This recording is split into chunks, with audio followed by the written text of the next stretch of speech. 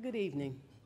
It is so exciting to see you all here and to think about what it is you're going to be doing over the course of the next 24 hours.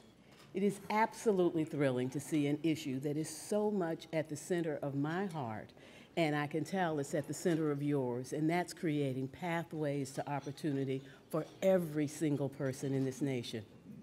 As you think about that work, though, I think it's so important to understand just what you've been hearing from the speakers before me, is that while making sure that every child gets to reach his or her full potential is certainly the moral thing to do. It is at the core of our moral spirit, but it is also an economic imperative, it is a national imperative, it's a democratic imperative, and it is not often that we have things coming together in that perfect way so that there are no longer any excuses. As we think about the challenge of making sure that all can reach their full potential, we really do have to ask ourselves, who do we mean when we say all? Is it enough to just say all? I have found that it is not. We have to know who we're talking about, because as we begin to identify the groups and the individuals who need attention the most, we begin to nuance our strategies. And it's only by nuancing your strategies that you can really pinpoint your input to have the result that you want. As we think about this nation, the story of the first half of the 21st century is definitely a story of our shifting demographics. We are rapidly becoming a nation in which the majority of people in the United States of America will be people of color, Latino, Native American, Asian, African American. We are becoming a nation that is really going to challenge us at our core when we think of being a land of opportunity. What we have known is that by 2043, the majority of the people in this country will be of color, but what we're not so cognizant of is how close in that is. Since 2012, the majority of all babies born in this country have been of color. In 4 years, the majority of all young people, 18 and under, all children, will be children of color. That when we think about this notion of 2043, we have to think about what's happening along the way. By 2030, the majority of the young workforce will be of color. So as we think about ourselves as a nation, we have to begin to understand that the very people who have been so left behind have become the nation. And if they don't succeed, the nation does not succeed. When we look at this population that is 16 to 24, not in school and not in the labor force, we have every reason to worry about them. But we also have every reason to worry about our nation. Who are these young people?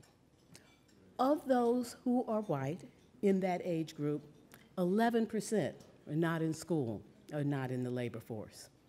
Of those who are African American within that age group, 22% are not in school or not working. Of those who are Latino, 18%. Of those who are Native American, 27%. Of those who are Asian, 8%. As we think about the challenge and we disaggregate the numbers, it focuses us like a laser on the issues that we have to address. Let me tell you why. If we're going to solve this problem, we have to do a couple of things. One is we have to grow good jobs.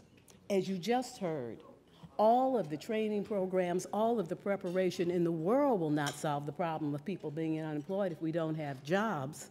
But if they're not good jobs that lead to careers, good jobs that pay enough for people to be able to live with dignity, we haven't solved the problem. So this notion of growing good jobs becomes absolutely essential. And as we think about who's in the jobs that often are paying the lowest wages, we look at people who are doing service work, we look at restaurant workers, we look at the people who are home care workers. It is very clear that we have to be very strategic about making sure that we're lifting the floor on jobs. We know that we have to build capability if we're going to really be ready for the future. In building capability, we have to think about where do we need to build it. We live in a nation in which where you live is a proxy for opportunity. You tell me your address, and I can tell you your life expectancy. I can also tell you the likelihood that you or your children had access to a good school in your neighborhood. I can tell you the likelihood that you have asthma, diabetes, heart disease because of the circumstances in your neighborhood.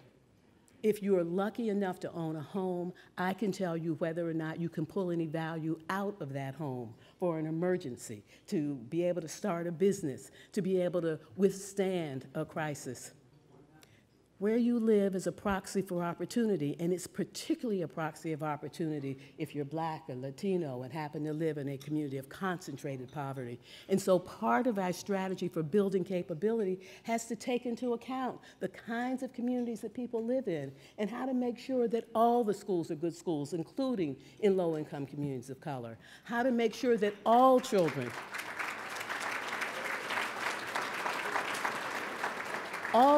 have access to what they need to be healthy, access to fresh fruits and vegetables. How do we make sure that we get grocery stores and farmers markets in communities that don't have access to fresh fruits and vegetables? How to make sure that young people can connect with natural job networks.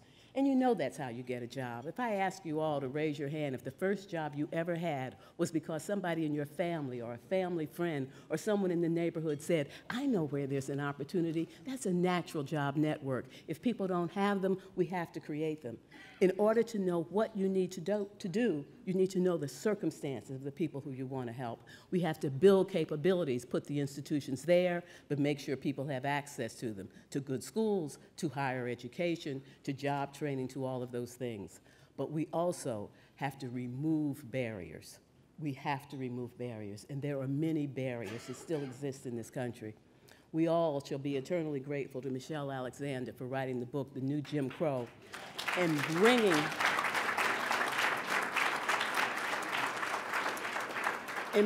the issue and the scandal of incarceration into all of our homes and workplaces and discussion groups.